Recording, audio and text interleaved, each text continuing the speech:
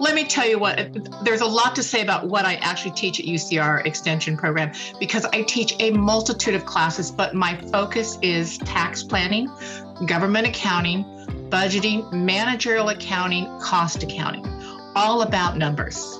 I mean, I'm qualified to teach much more, but that's where I teach most of my classes at.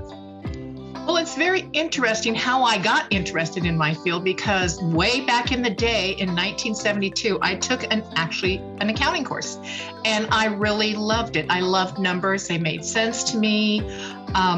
And I've always been really good with numbers. And I know you guys have seen TV shows where mathematicians are really good with numbers. That's how I feel when I deal with numbers.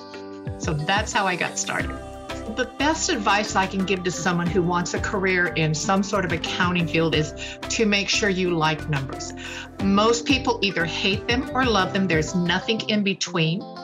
And so what I would say is most people actually take my courses to sit for the CPA exam. But if you're going to do this, if you're going to take accounting courses, first of all, make sure you like numbers, then decide what aspect of accounting you really want to work in. There is public and there is private, and there's big differences between the two. So really figure out what it is you really want to do, or what it is you really like to do.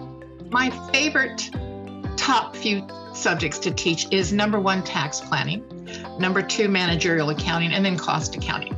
And the reason I put tax planning up front is because people have such a fear, or such a different perspective of what taxes are really like than what they really are. And that's kind of a knowledge to teach people that, look, there is power here. You can figure out how to manage your taxes, what you owe, what you're going to go owe, and plan appropriately for it.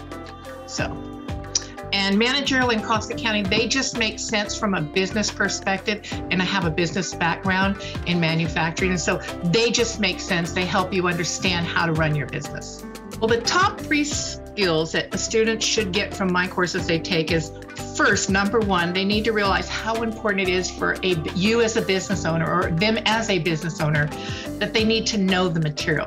They don't have to know it so well that they could do it easily. They just need to understand how it affects their business and their bottom lines. And I'm talking about their profit and loss sheets and stuff like that. And the second thing is, they can always hire someone to do it. But even when you hire somebody to do your accounting, you still need to understand what it is you're looking at. So that's number 2. And number 3, I'm going to repeat myself again. They either love it or hate it, nothing in between. And so you decide. If you really hate it, don't take the courses. Don't take this field of action.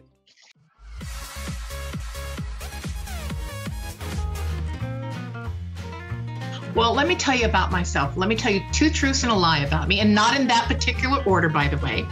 First of all, as you can see by the video, I'm not a Twiggy model. I used to weigh 100 pounds more than I do now. I used to speak French fluently when I was 13 years old, and I love to water ski. As you can see, I'm very tan.